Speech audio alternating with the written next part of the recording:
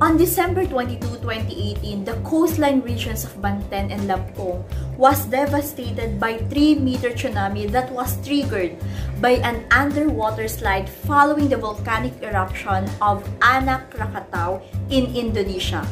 What caused the tsunami? After analyzing the data from seismographs, satellite imagery, and interferometer, the Indonesian officials have confirmed that the eruption of the Anak Krakatau caused this tsunami in Indonesia. On April 1, 2014, at Chile, a mighty 8.2 magnitude earthquake struck off the coast of northern Chile, triggering small landslides, cutting power, and generating a tsunami. On February 6, 2013, at Lata, Solomon Island, a powerful 8.0 magnitude earthquake hit off the coast of Pacific Ocean Solomon Island archipelago, triggering a local tsunami that traveled for about 1,000 miles before losing its energy. On October 25, 2010, at Sumatra, Indonesia, a 7.2 earthquake off the coast of the island of Sumatra, Indonesia, unleashed a regional tsunami that killed at least 509 people while another 21 went missing. Tsunamis are one of the most destructive events that can be triggered by Mother Nature. Tsunami wave trains can move as fast as an airplane in high seas. These extremely powerful tidal waves are capable of crashing everything found in their paths. The deadliest tsunamis have formed in response to powerful sea quakes, underwater explosions, and volcanic eruptions. Hello guys! Hello my dear students! Welcome back to our YouTube channel. This is me again, Teacher Team May, syempre ang kasama mo sa iyong science journey. If you're new to this channel, don't forget to subscribe, like, and hit the notification bell for more updates in Science 8.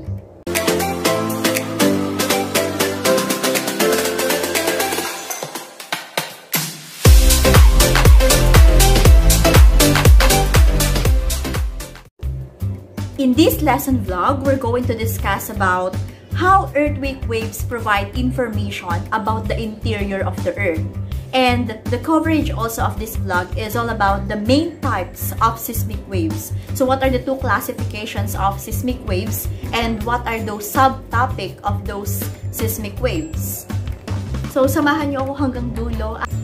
In our previous lesson vlog, we discussed about the origin of the earthquakes. At pinag-aralan din natin kung saan ba nagsisimula ang earthquake. At nalaman nyo na rin ang tungkol sa mga fault line, at sa epicenter at sa focus. Okay, so alam nyo kasi na yung fault, hindi lang naman yan nakikita sa ibabaw ng lupa. Pwede rin yung matagpuan sa mga ilalim ng bodies of water.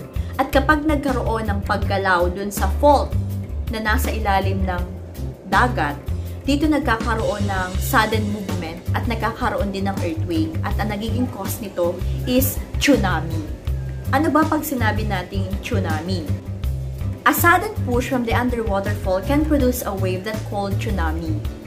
Kumpara sa wave na nabuo lang sa wind, syempre mas powerful itong tinatawag natin na tsunami. Although wave din siya, pero yung wind kasi, yan ay tinatawag lang nating sea surface waves. But this tsunami, it involves the depth of the sea, which is, saan to nanggagaling? From the sea floor to the surface. Kaya sobrang powerful ng tsunami at maaari itong magdulot ng destruction at maaari din itong magdulot ng kamatayan sa maraming tao. Pag nakakita kayo ng tsunami, kapag nasa malayo pa lang yan, medyo parang tingin nyo mababa lang siya na 1 metro lang ang taas niyan. Pero sobrang bilis niya na pwede natin siyang ikumpara sa speed ng jet plane. But when this tsunami reaches the shore, it slows down, but it grows in height. Okay, so paano nga ba naging related ang earthquake sa tsunami? Okay, sabi nga natin kanina, ang fault, hindi lang siya sa land. Okay, sa land, kapag may fault at nagkaroon ng sudden movement doon sa fault na yun, makaka-experience tayo ng earthquake dito sa land, which is maguguha ng mga building at ang mga paligid natin ay parang gumagalaw. Pero ang fault, hindi lang yan nasa ibabaw ng lupa, pero meron din yan sa ilalim ng dagat. At kapag nga nagkaroon ng earthquake dito sa ilalim ng dagat at naibo itong mga fault na ito, doon nagkakaroon ng tsunami. Kaya naman, kung ikaw ay nakatira sa lugar na malapit sa dagat at bigla mong naramdaman na parang nagkaroon ng lindol, ito ay isang warning signal na lumikas ka na dahil maaari na mag-trigger ito at magkaroon ng tsunami. So kung may sasakyan ka, lumikas na kayo at pumunta na kayo sa malayo sa dagat, or kung meron at kung wala naman kayo mapupuntahan pero mataas naman yung lugar nyo, pumunta na kayo sa pinakamataas na lugar kung saan meron dyan sa inyo. But remember that not every fault movement beneath the sea will produce tsunami. Paano at kailan lang? If the movement of the fault is horizontal or sideways direction, so walang tsunami na mangyayari. Only if the fault movement is vertical, saka lang nagkakaroon ng tsunami. Okay, in this lesson, we're going to discuss about the different types of seismic waves. What are the two main types of seismic waves? The shifting rock in an earthquake causes vibrations, and that is what you call the seismic waves that travels within the earth or along its surface. May tinatawag tayong seismograph. So, ito yung ginagamit ng mga scientists para i-record nila yung data tungkol dito sa seismic waves. And this information yields information not only about the earthquake's behavior, but also about the structure of the earth itself. There are two main types of seismic waves. We have the body waves, and we also have the surface waves. So, ano ba ang pagkakaiba ng body waves at ng surface waves? Pag sinabi nating body waves, it travels along the body of the earth. At meron tayong two types ng body wave. We have the S wave and the P wave. So, ano naman ang pinagkaiba ng P wave and S wave? The P wave, tinatawag din natin siya na primary waves, at ang S wave naman, this is what we call the secondary wave. So, pag-usapan muna natin, ano ba pag sinabi nating P wave? Okay, sa P waves cause the ground to compress and expand, and that is back and forth in the direction of travel. So, ang direction ng travel niyan is moving from back and forth. Ano pa? Ganun-ganun lang siya kasi nga compression at saka pwede siyang mag-expand. And tinawag tong primary waves or P waves, it is because these P waves is the first type of wave that arrive in the seismic recording station. At tandaan nyo na kapag P wave, pwede siyang mag-travel from solid, liquid, and even in gases. So, sa lahat ng phase of matter, pwede itong P waves. And pag sinabi naman natin na S waves are the secondary waves, S wave shake the ground in shearing or crosswise in motion, which is perpendicular to the direction of travel. So, paano naman gumagalaw itong S wave? So, they are moving side by side or up and down. Okay, so kabaliktaran naman siya ng P wave. Okay, so bakit siya tinawag na S wave or the secondary wave? That is because this S wave or the secondary wave is the second type of wave that arrives and recorded in the seismic recording station. So, pangalawa siya dun sa P wave. Okay, so unlike the P wave, which is kaya niyang mag-travel sa solid, liquid, and gas, dito naman hindi. Because unlike the P wave, the S waves can only travel through solid material. So, sa solid lang. Hindi niya kaya mag-travel sa liquid or sa gas. After both P and S wave have moved in the body of the Earth, they are followed by the surface wave, which travels along the surface of the Earth. Surface waves travels only through solid media. Yung paggalaw ng surface wave, mas mabagal yan kaysa dun sa body waves. Pero tandaan nyo na sa surface waves, they are much larger and much destructive than the body waves. Kung sa body waves, meron tayong P wave at S wave. So, dito naman sa surface wave, meron din itong two subtypes. And these are the love wave and also the Rayleigh wave. Love waves have horizontal motion that moves the surface from side to side perpendicular to the direction the wave is traveling. So, between these two surface waves, between the love wave and the Rayleigh wave, mas mabilis gumalaw itong tinatawag natin na love wave. Rayleigh waves cause the ground to shake in elliptical pattern. So, para naman itong kagaya ng mga nakikita na natin na ocean waves, which is yung paganyan. Ano? Okay? Sa lahat ng seismic waves, so itong Rayleigh waves na tinatawag natin, ito yung mas malaki yung kalat. Ano, they spread out. Ano, they spread out the most. And then giving them the long duration to seismographic recordings. Body waves refer to the vibrations that travel through the interior of the Earth. The two types of body waves are primary waves or the P waves and secondary waves or S waves.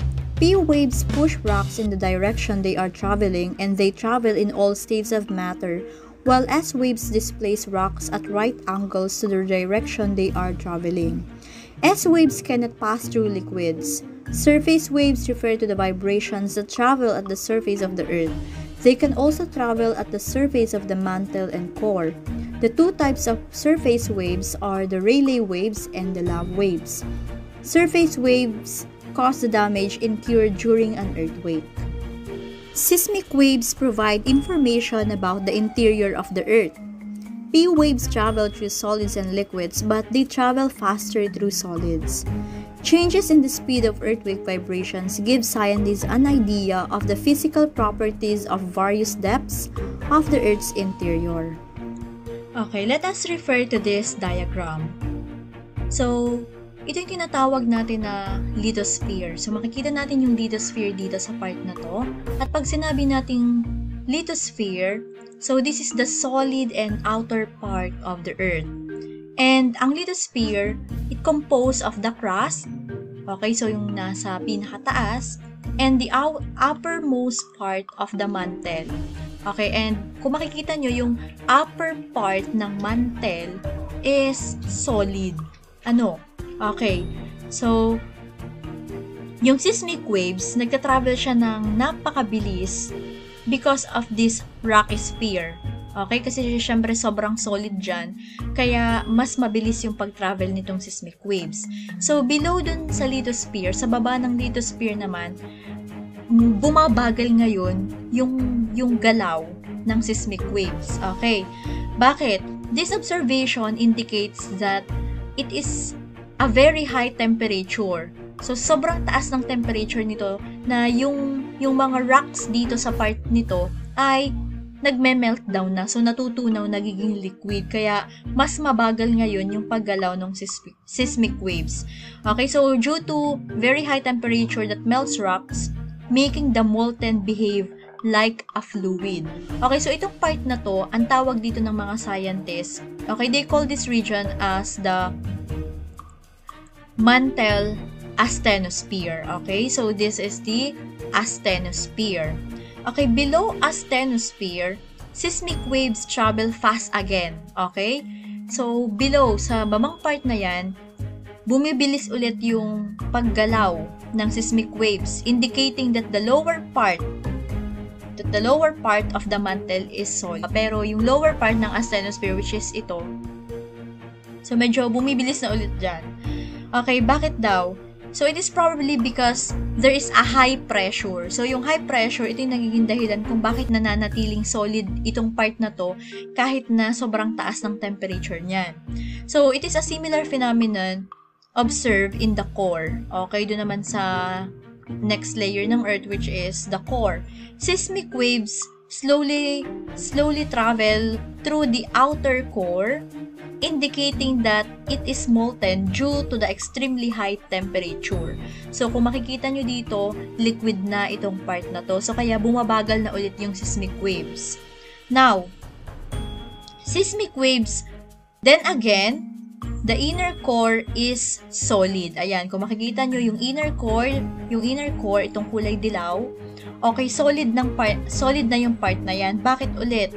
Okay, although sobrang taas ng temperature sa part na to, pero nananatili siyang solid kasi sobrang taas din ng pressure niya. So, most probably, the very high pressure in the deepest part of the Earth keeps it solid. This is the end of our discussion. Thank you for listening. Sana may natutunan kayo sa ating topic about the different types of seismic waves. So, in our next discussion, sa part 2 ng ating module 3 and 4, so sa next lesson vlog natin, i-discuss naman natin ang iba't ibang activities about this seismic wave. So, panoorin niyo sana yung ating gagawing activity at i-demonstrate natin ang tungkol pa rin dito, syempre sa topic about seismic wave. So, sabahan niyo pa rin ako hanggang sa ating kasunod na vlog para mas lalo pa nating maintindihan ang topic natin tungkol dito sa seismic waves and all about the Earth. This is me again, Teacher Tin May. If you are new to this channel, do not forget to subscribe, like, and hit the notification bell for more updates in Science 8. So hanggang dito na lang and see you on my next vlog. Bye! Mag-subscribe ka muna!